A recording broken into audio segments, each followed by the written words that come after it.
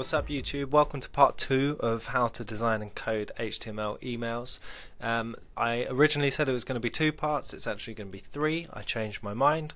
So part 2 we're just going to set up our HTML document. I'm going to talk you through sort of how it works and the theory and how we're going to write the code, and then in the third part we'll actually put in the HTML. So this is where we left off in the last one. This is our lovely design. It looks amazing, and we exported our images. We've hopefully hosted them somewhere, and now we're going to jump into Sublime text. So if you do not have Sublime text, here it is here. I've left a link in the description for you to download it. If you don't want to use Sublime text, you can use Dreamweaver, or you can use, I sometimes use Visual Studio Code or anything like that. Whatever your preferred one is, that's fine. I don't really like Dreamweaver. I had a couple of situations where it actually changed my code and messed up an email campaign for me. Got in a bit of trouble, so I don't use that anymore. I find Sublime text is just lovely. And I really like the colours, completely up to you. So I will also put a link to download this exact document below the video, so check down there, download the project file. It's going to be called Email Starting Template, and this is what I would always start with. You'll never be expected to write all of this stuff yourself, so just take this and go from there. So I'm going to just talk you through basically what all of this means, or some of it, because you don't need to know what all of it means. So at the top we just have the doc type, so this bit of text here just says that this is an HTML document, jobs are good and easy, right? So that's what we want. And then the way the sort of the top hierarchy of this document is that there's a head, so the head starts here, and then in the head is where we put some styling stuff and some bug fixing and things like that, and we sort of determine the rules. And then underneath the head we have the body, and in the body is where we actually put the content of the email. So as well, we'll put our table structures and all of our text and images inside the body. So if we have a look at this head, right, you'll see that the word head is written inside 2 triangle brackets. Okay, so this is called a tag. And when it's written like this is a tag opening. And whenever you have a tag that opens, you put some content inside it, and then you close the tag afterwards. So have a look here, this is the title tag, so you can see it's written in the opening tag style, so it's just the 2 brackets with the word title inside. Then we have the email title, and then to close the tag, this is how you close any tag in HTML, you have a / after the first bracket. So that just says this is where it opens, this is where it closes, and then we can move on to the next thing. So you always need to make sure that your tags are closed. Most problems that happen in emails I've seen tend to be because tags are left open somewhere. I've done it a million times, everyone's done it, it's fine, and I'm going to show you sort of how to spot that in a moment. So first things first, we put our email title in here, so we may as well do it as we go down. So I'm just going to call this Tom Biggett Design. That's just what I want my email to be called. You could get technical and, you know, call it, I don't know, welcome to my newsletter or whatever, or you could just say welcome or something, and it just means that when somebody opens it in a browser, the title will appear here. Okay. So no big deal, but you should have a title, so probably put your brand name in there. These meta tags here, you don't need to worry about these at all, just leave these in here. This is important stuff. And then here we have style, so the opening of our style tag. Now if you're familiar with HTML, you'll probably be familiar with having a separate CSS sheet. So CSS stands for Cascading Style Sheet, and it's where you would write the style of your H1s, H2s, your paragraphs, your images. It's where you determine what things look like and how they behave. In HTML email, we have to move that CSS into the HTML, so we can't have 2 separate sheets, we have to just have one. So some of our styles are written up here, and this sort of style section here isn't where you would, it's not like a cascading style sheet. It's not where we say, okay, all of our H1s look like this, all of our H2s look like this. In email, this part of the style is usually for doing some fancy things and for fixing bugs and stuff. So if we have a look down and see what's going on inside our style tag, the first thing I have here is a Google font import. And we know we were using Lato, which is a Google font, so I've imported it here. So if you're going to import a Google font, you just come to Google Fonts, find the font you're looking for. So I'm going to search for Lato. Here it is. Click the plus, and then it appears down here in the bottom right. You click this button to expand to see more, and if you hit Customize first, this is where you pick which font weights you're bringing in. And I know we need regular and we need bold, and I think that's it. Let's just check our design. This is regular, bold, regular, bold, regular, bold. That's all we need for this one, so I'm just going to tick those two. And don't tick them all, because if you see it says load time fast. If I were to tick them all, can you see load time slow? So we want the load time to obviously be as fast as possible. And then we come back to embed here. Come down, there's a standard embed, but we want to import, so we just select import, and you see it's already wrapped it within a style. We're putting ours, as you remember, inside our style here, so we don't need to take the other style tag. We just need to copy from the @ to the semicolon, comma. We press Command C to copy. Come back in here, and you would just paste over this. So you can see we're importing fonts, Google, and it's Lato, and we're bringing in font weight 400, which is the regular, and 700, which is the bold. And then we save. So it's always important to save your work all the time. Okay, so we've imported our font. Fantastic. What's next? If you had more fonts, by the way, you can just press return and import 3 or 4 fonts. That's fine. That's no big deal. But something to know, we'll sort of go over this again in a moment, is that it doesn't always work. I mean, it will work in most cases, but things like Microsoft Outlook on a Windows computer just will not, like hardly anything will work. It will just default to a regular font. But you know, if somebody's using something else like Gmail, this would work. You know, I think it work in Gmail, but anyway, you'll see. Anyway, moving on. Outlook link fix, Hotmail background fixes. These things are just leave them in there. These are things that me and my friends have worked out and added into emails over the years to stop things breaking. So just leave all this stuff in here. And then here, this is quite a nice. This is a fancy fix, I'd like to say. So when you look at links on an iPhone, they're always blue, bright blue with an underline, and sometimes you don't want it to be bright blue because your email isn't designed with any blues in it and it looks really ugly. So here is where we can overwrite that. So whatever you want them to appear like on an iPhone, you can put the color in here. So I've just put in, that's our text color, so I've just put that in there for now. Hotmail symbol fixes, just leave that stuff in here. Button hover change, so this is where we can have a rollover, a little hover effect on our button, so as we roll over it, it's going to turn slightly brighter. So this is just a slightly lighter version of the green that we have on our button. This is just a nice little fancy element we're going to include. And now the next section, media screen, max width 640. These are our media queries, all of these. Media queries are basically our responsive rules. So when we drop down onto sort of tablet and onto mobile devices, these rules are going to kick in. So anything with a class name of mobile full width will inherit these properties. So the width will be 100% and the height will be automatically adjusted. Anything that's tagged as logo will inherit 30 pixels of padding on the left and 30 on the right. Now if you remember, in our design we set all of the padding to be 50 in most places, so what that means is that when we get onto a mobile, we're just going to shrink that down so we can use a bit more of the screen. Some people do 20, crazy people do 10. I like 30 because it gives it a bit of room, but we're still using quite a lot of the space. Again, all this is up to you. You can go through and change this as you see fit. So you can see our H1 here. We can change the font size, so if we wanted our H1 to increase or decrease on mobile, we can change that here, and we're changing the padding, so rather than being 50 at the sides and at the bottom, it is 30, so it's going to drop down to 30. Same with the H2s, we're just tweaking like line heights and things like that. Same with the paragraph, same with the call to action wrapper, same with the footer, same with the number wrapper, and same with the unsubscribe.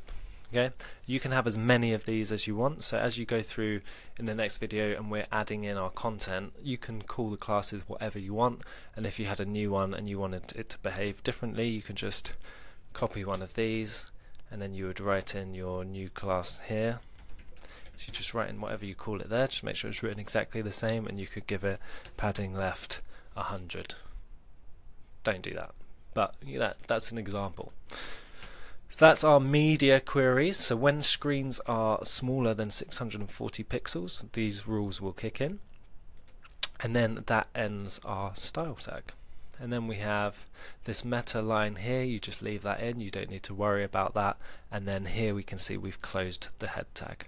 So if I click on this head tag here, you can see it's underlined. If I scroll up, you should see its corresponding tag here underlined. So you can see where it opens and where it closes. And you can do that with any tags at all. So if we get our style one, we can click here, and then we must make sure that everything is closed, so we can select this, and we've got to find one with an underline. There it is, and we know that it's closed. So it's a good practice to sort of get used to checking where you've opened stuff and where you've closed it, and the corresponding things will underline. So then, well, we've got our header, that's all done, and then we have our body. So this first line of text here, this little bit of code, is just sort of applying a general style to our whole email, to the body of the email. Now, anything we apply to a specific class below this will overwrite this, but if we don't add any styles into anything, so if we just made a table and put some text in it, it would have all of these properties. Or we could make a table, add some text, and then add some styles to those texts, and they would override this.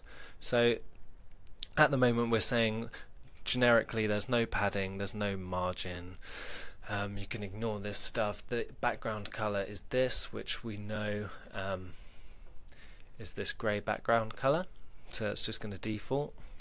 Where are we going? Back here. The font family is Lato. You have to put it in these sort of quotation marks like this, and then to separate the fonts we use a comma, and then we write the fallback option. So if Lato doesn't exist, then it will display a generic sans serif. Or you could write, okay, if Lato doesn't exist, I want it to be Arial, and then if Arial doesn't exist, I want it to be Verdana. If Verdana doesn't exist, I want it to be a sans serif. Okay, but I just leave mine as Lato, and then just whatever generic sans serif works on that machine is fine. The font size 16, line height 24, and the color is our text color. Easy peasy. So you just put your defaults in there. I usually just put my paragraph styling in there. And this is a fix for Microsoft Office, so you just leave that in there.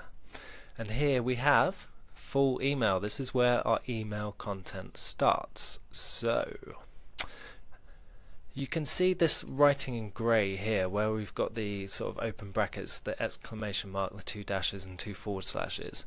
This is how you mark up your HTML document. So this doesn't appear anywhere.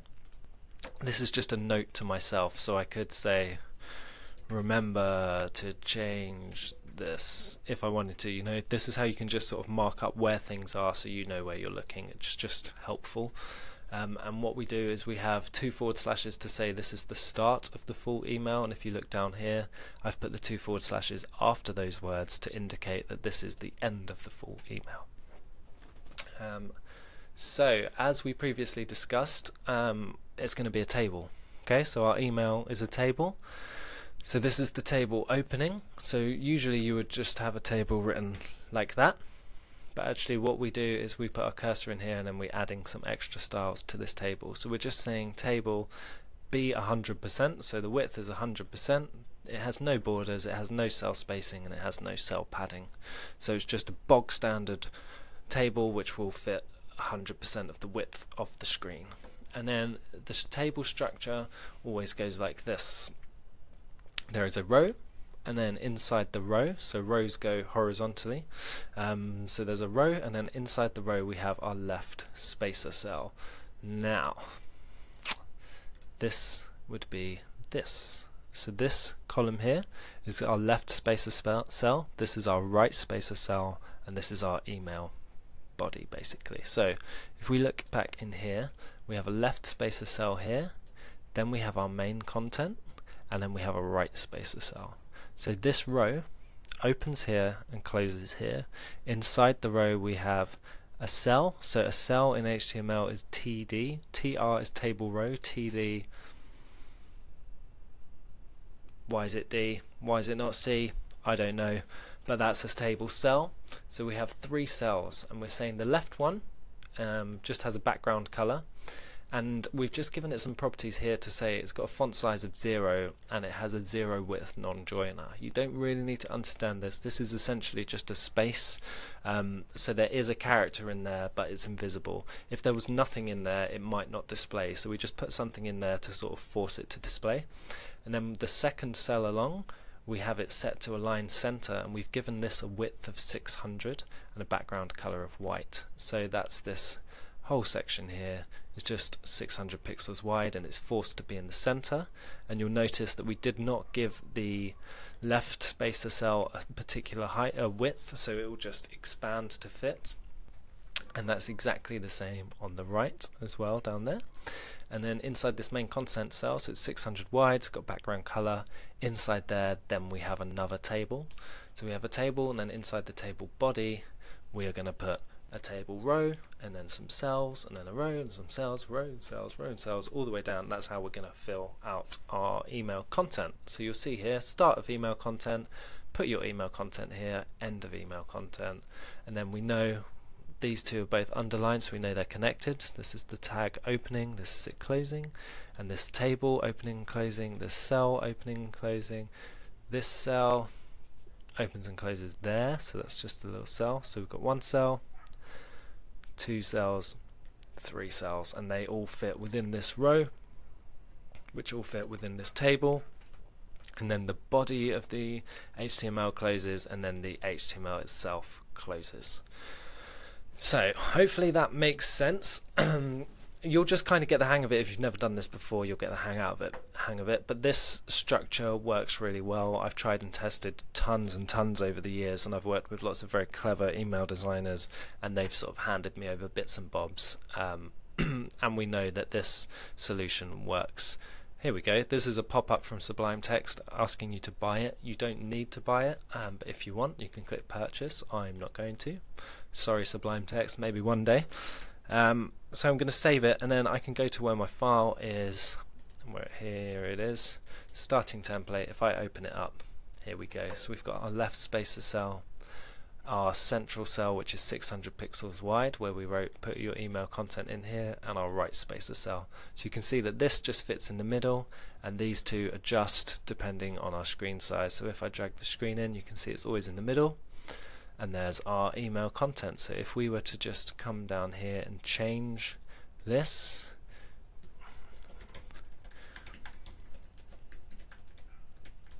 we can write whatever we want in here. And there it is. Simple as that.